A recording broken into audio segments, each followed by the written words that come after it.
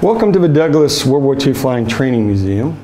My name is Tim Oliver. I'm a docent at the museum, which means I give tours and I give the interpretive history and tell the stories of the people who flew and actually worked here at Douglas during its 3 years of operation. It did run from October 1941. The first class arrived with 67 aviation cadets. They graduated the week after Pearl Harbor. The program ran for 3 years. At the end of December 1944, the Army Air Force realized that they had enough capacity to train new pilots and they didn't need civilian pilots to train these pilots in their primary training, which occurred here at Douglas, as well as the other 54 primary training sites. So what we have here is a barracks display. This building was one of the original 11 barracks. 6 of those still remain here at Douglas. As a matter of fact, 12 of the original 22 structures remain at Douglas, making us one of the most intact flight training facilities of its kind from World War II.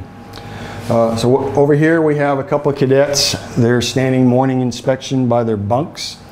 Their tactical officer in the pith helmet, he would have been either a lieutenant non-pilot or a senior cadet, only in charge of their military ground training, not having anything to do with their flight training. They're dressed out in their khaki daytime classroom uniform. They had different uniforms when they went over to the flight line. The 2 bunk beds here, the frames are original to this base. They've been fixed up to look like they were back in the day. The 2 desks as well, and one of the typewriters that came out of the admin building.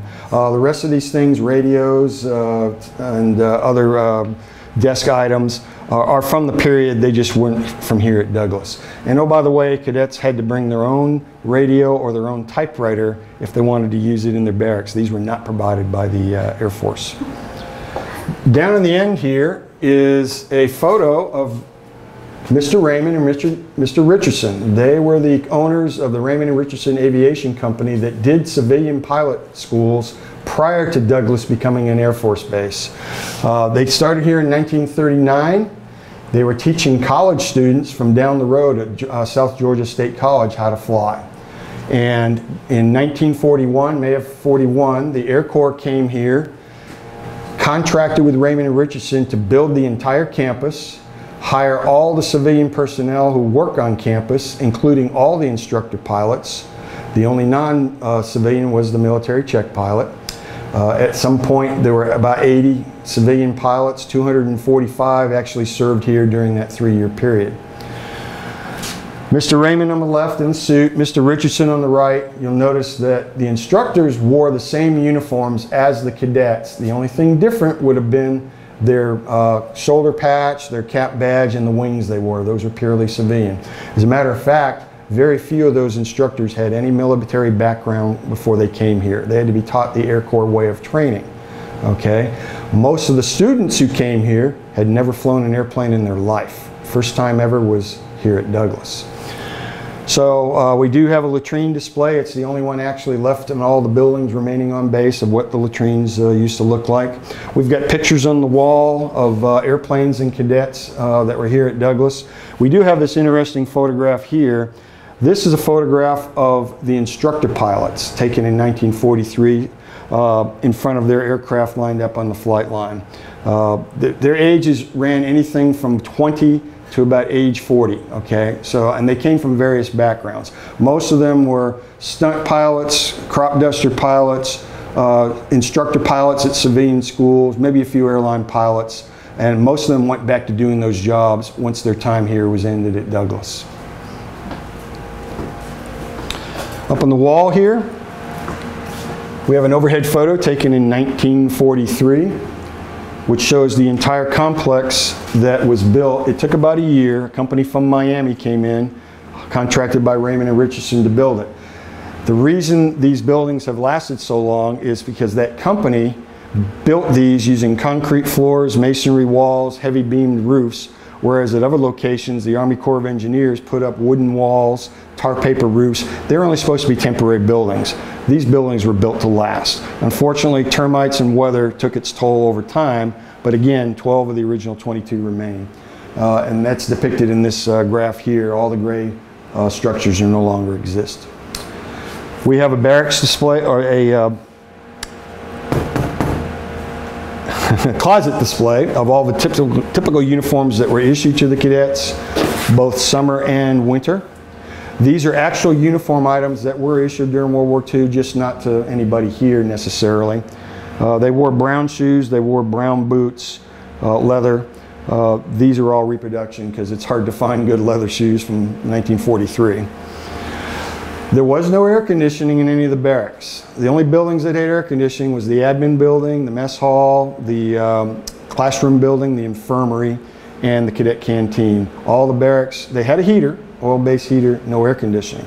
They did issue fans for them in the summertime, get a little breeze going, and quite often the cadets would move their bunks onto the screened-in porches at night in the summertime to get a little bit of comfort to sleep in. The airplane flown here for primary training was the PT-17 Stearman, Type 75 they called it. Stearman was a company in Kansas that was bought out by the Boeing company, but they still use the name Stearman to identify these aircraft. These aircraft are also used by a lot of other allied countries for parts of their pilot training as well. The Air Corps and the Navy bought over 10,000 of these aircraft to support all their primary training during World War II. It's open cockpit, has 2 wings, no radio, and no intercom. So the only way to communicate with the tower to get your takeoff and landing clearance is through the light gun system. It's an electric gun, light bulb, and it had 3 filters, green, red, and yellow. Green meant you were cleared to taxi, take off, or land. Red meant hold your position on the ground or do not land in the pattern. And then yellow meant use caution. They had to learn that here anyway just to be able to fly in and out of Douglas, but it was also the backup method in case you lost your radio in other aircraft, because every other aircraft they flew in their training had a radio in it. Because the pattern can't be saturated with too many aircraft without radios, much of their training was done at 4 different auxiliary airfields that were located within 10 miles of Douglas. These were farmers' fields leased by the government for about $1 an acre a year from a local farmer. It was a sod grass field, and they did most of their touch and go practice with their instructors, and then above that they did most of their aerial work, which included spins and stalls and chandelles, loops, things like that for advanced handling. The way the instructor taught the students was, typically he flew in the front seat, the student would sit in the back seat. They wore parachutes. It was a seat pack variety because that was their cushion for their seat. And they had a helmet, but it didn't have a headset. What the instructor did was he would yell into what was called a Gosport tube. It's a funnel. The student had the earpieces in his helmet in the other cockpit, but it was one way only. So they always had to brief hand signals for maneuvers they were going to do, and who had control of the aircraft by shaking the stick, working the rudder pedals, that sort of thing. Very basic way of doing it, and that's still the same way taught today in primary training. Very basic instrumentation. This airplane was not meant to fly in the weather, and the students were not allowed to fly at night. They got that training at the next level of training. So they only flew in the daytime only when the weather was good. Okay? They would, before they could even fly the aircraft, they were required to get about 8 or 10 hours in the old Link trainer. The Link trainer was the first flight simulator, okay, made by Mr. Link in the early 30s, sold to the Air Force, the Navy, the civilian airlines as well. And it would include the instrumentation from the airplane at that particular location, okay. And here at Douglas and at the other primary training bases, they were not teaching these guys how to fly in the weather. They were only teaching them how to read instruments once they got airborne and make changes in heading altitude and airspeed. So the student would climb in there. He had a headset. The instructor sat at a console. He would operate the controls that would modify the engine or put turbulence in. There was no navigation system, but he could also monitor what the student was reading on his instrument panel. And then he just recorded his performance on a 30-minute session perhaps. Enlisted men did this job, okay?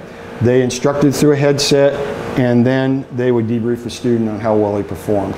We had 4 of these devices here. By the 1944, they were located in a building on the south end of campus that no longer exists. For the briefing, they would brief in the hangar the mission they were going to fly, all the maneuvers.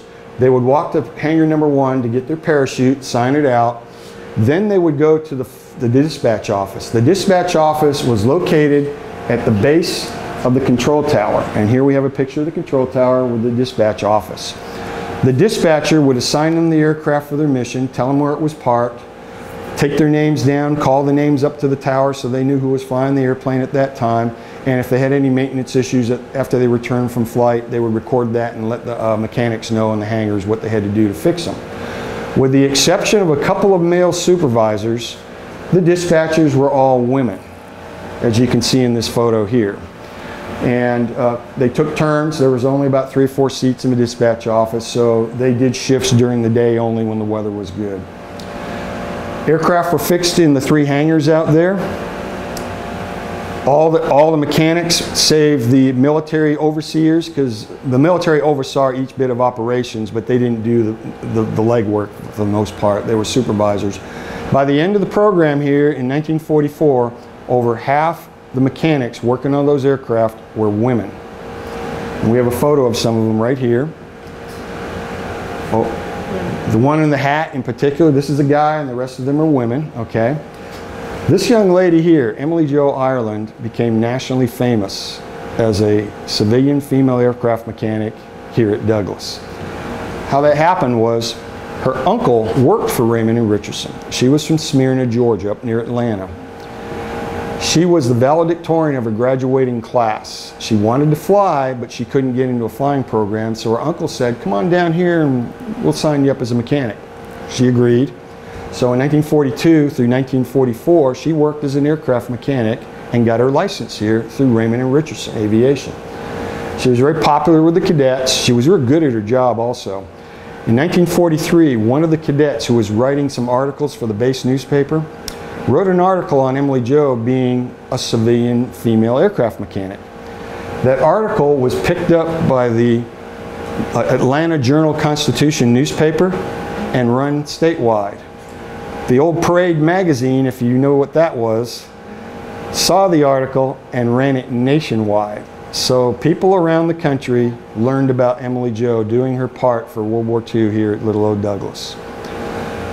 A year ago, she's passed away now in 2008, but a year ago her son came to the museum with a box full of her memorabilia from her time here at Douglas, in high school, and then what she did after she left Douglas. And our curator scanned a lot of that stuff and put it in this binder here so people can learn the whole story about Emily Jo and her contribution to the effort here. Her time in high school, while she was here, and then we even have a picture of Emily Jo later in life when she was retired working up in Atlanta. Our gate guards were not military police. They were all civilian hires by Raymond and Richardson. About a year ago, a gentleman came in. His father had been a gate guard here. He had his revolver that he wore when he was at the front gate working his shifts, 32 caliber revolver, and eventually we're going to put it on display as soon as we can get a secure way of doing that. About 3 months ago, a young man who works with the Georgia State Patrol down the road came in and told about his grandfather who worked as a gate guard. We didn't know about him, so we're going to get some more information on him and add that to our repertoire of stories of the people who worked here. We have display items here donated to the museum by either people who worked here or family members. These are all things that were used by those folks here at Douglas. So to wrap it all up,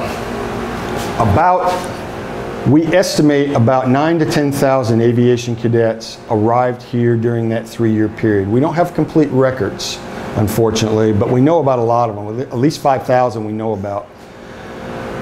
We estimate about 6,000 graduated the course and went on to the next level of training to another base. Okay, so it was about a 1/3 attrition rate. The bulk of those guys, well, a lot of them were washed out for medical reasons, physical reasons, injuries, fear of flying. Don't think flying's really for me, I'd rather do something else. Well, those guys are going to go into the infantry with the Army because they belong to the Army. But a lot of the washouts who were still qualified to fly, just not going to be the pilot, went to be bombardiers or navigators on the heavy aircraft. and some of them even met up with some of the guys they went through training here later on. So to graduate from this course, which was a 9-week course, on your check ride, you had to demonstrate to the check pilot that you could safely and correctly start the engine, follow the instructions from the tower using the light gun signals, do safe and proper pattern work, touch and go landings, and safe and proper aerial work to the minimum standards. If you could do that, they'd sign you off, and now you're off to basic training school at another base. So that's pretty much what took place here at Douglas, these aviation cadets flying the PT-17 Stearmans.